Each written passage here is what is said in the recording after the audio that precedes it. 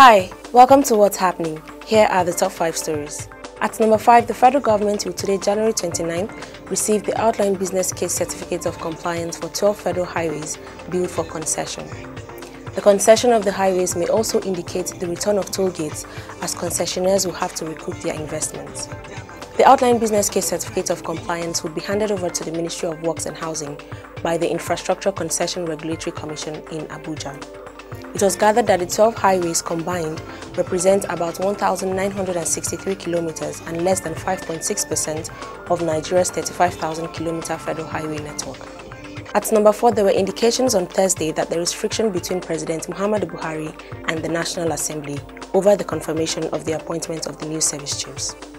Benjamin Kalu, the chairman of the House of Representatives Committee on Media and Public Affairs, told newsmen the president must send names of the new service chiefs to the National Assembly for confirmation.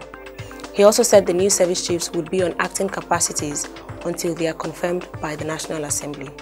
However, a presidential source told Punch that Buhari is not under any obligation to send the names of the new service chiefs to the National Assembly, despite reports that the president's appointment violates a 2013 judgment of the Federal High Court, which mandates the president to seek the confirmation of the National Assembly for the appointment of service chiefs. At number 3, a team of experts from the World Health Organization completed their 14-day quarantine in Wuhan, China on Thursday and will begin a heavily scrutinized investigation into the origins of the COVID-19 pandemic. The team arrived Wuhan on January 14th and proceeded on a 2-week isolation.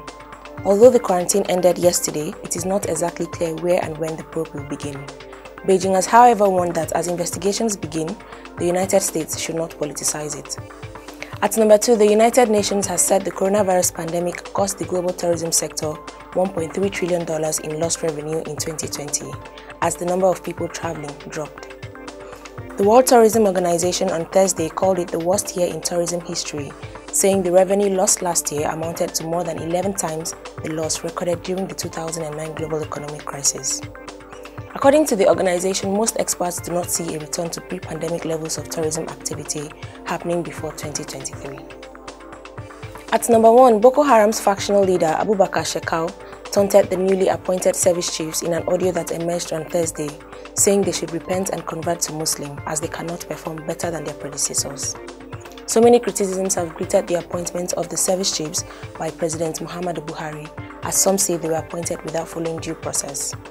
However, in the recent audio, Shekau called the new service chiefs by their names, stating clearly they cannot do anything to destroy Boko Haram. Always remember to wear your mask, wash your hands and stay safe. That's all for now. See you next time on What's Happening.